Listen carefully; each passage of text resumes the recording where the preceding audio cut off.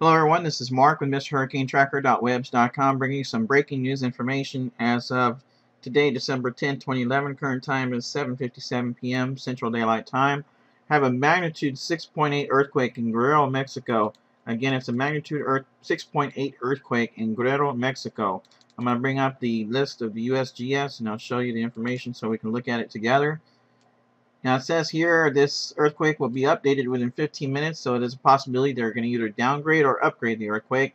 I'll try to make another video as they update it. Right now, again, it's a 6.8 magnitude earthquake. Location at 17.970 degrees north, 99.763 degrees west. And the depth was about 36.1 miles, set by location program.